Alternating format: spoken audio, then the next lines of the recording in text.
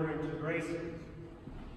On the day of the feast, we heard St. Paul's epistles. He said to us that the cross it's foolishness to Greeks, and it's a source of slander to the Jews. And today, brothers and sisters, it's still the case. The Greeks saw the cross as foolishness, because in all their wisdom and all their great philosophy that it acquired, they couldn't comprehend this God who became a man and would allow himself to die such a gruesome death. They couldn't understand how that would be salvation. That would be the height of human salvation and redemption. And all their mind, they used their reasoning to understand the greater things of this world. And in their fallen state, all of us, brothers, with a fallen mind, we never forget that. They couldn't comprehend what Jesus did on the cross for mankind. So it just sounded foolishness to them.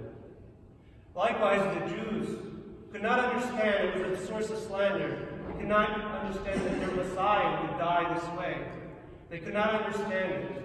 They had fixed up their God, the God of the Old Testament, to be a God of laws and commandments, a God of anger and retribution who took out his wrath upon people. They couldn't comprehend a God who could love beyond as the highest virtue of all things, love. And so it was a source of slander to the Jews, to have a man calling himself the Son of God and would be dying on the cross like a thief. And one other thing today that also is a source of slander and hate for the cross, today more so than anything, is the fact that the cross requires us to sacrifice. We heard it today in the Gospel of Mark, that those who would like to follow Christ and indeed had to pick up their cross and follow him, just as he went to the cross, we have to follow up the same way.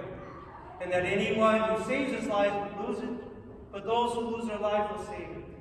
This is not a message that is easily preached in today's world. Sacrifice, denial, obedience to the cross. We try to seek an easy life. We try to seek the easiest path. This is just our human frailty.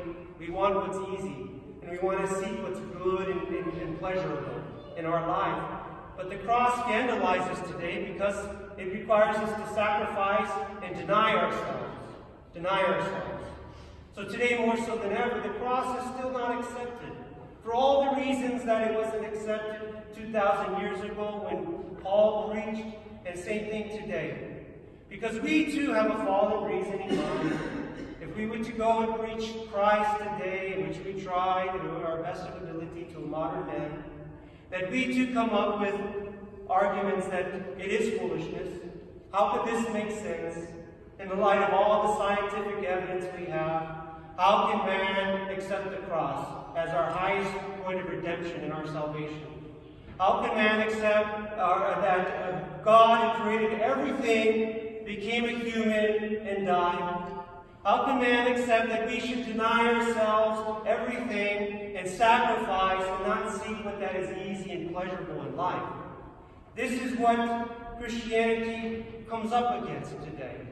And it's a hard thing to preach and accept, brothers and sisters, unless we put the virtue of love before all things.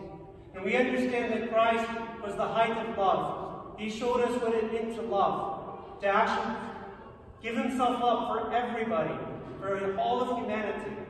When we fall in love with the Christ man who does it, then the cross is easy to accept. It's simple to accept.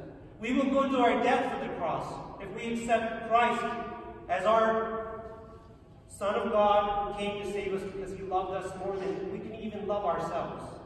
If we accept that, brothers and sisters, the cross is easy to accept in our lives. Though we struggle with it still. We struggle with it for all the reasons I've laid out here. So brothers and sisters, today we have to remember that the cross is real. The cross is powerful. It's a symbol of victory. It has brought victory to Christians over and over again, time and time and again. It sends the devil away whenever it's in its presence. It saves us, brothers and sisters. Our very redemption was made on the cross. But we have to be able to deny ourselves. To deny ourselves, because each of us are going to have a cross in our lives that we have to follow. We're going to have many crosses, over and over again. Over and over again. And we have to embrace it. Father Roman Braga, who's a Roman Romanian priest who died not too many years ago here in America, but he was in Romania, and he was there during the communist eras imprisoned.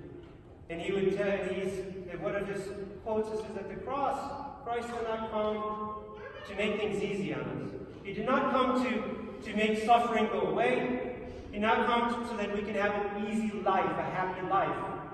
He came so that when we did have our cross, when we do encounter suffering, when we do have discomfort, that it would be meaningful, that Christ's presence would be with us.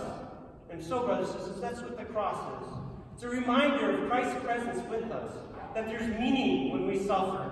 There's meaning when we don't have satisfaction in our life. There is meaning to it. The cross brings meaning to it. So it's a special day that we bring out the cross, we honor it for all that it's done for humanity. But it's also a special day for us to remember that there's hope, and then there's meaning in suffering. And that when we deny ourselves, we are following the footsteps of the God who loves us more than we can love ourselves. In the name of God, Father, Son, and Holy Spirit. Amen.